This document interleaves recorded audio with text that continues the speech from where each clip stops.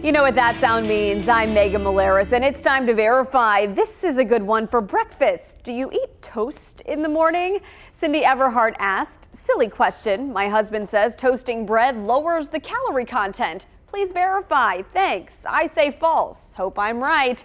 Well, that's a fascinating question, Cindy. You are right. My sources are the Livestrong Nutrition blog, which sourced a study in the European Study of Clinical Nutrition. I also consulted Melanie Jones, a clinical dietitian at Novant Health.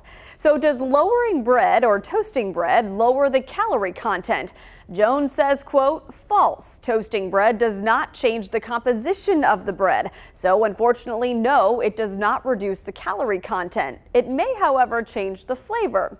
Livestrong says toasting bread also increases the amount of the chemical acrylamide, which the American Cancer Society links to cancer. The longer the toasting, the more harmful chemicals in the bread. That said, the European Journal of Clinical Nutrition found toasting bread does have one health benefit. It lowers the glycemic index, so it's less likely than regular bread to spike your blood sugar.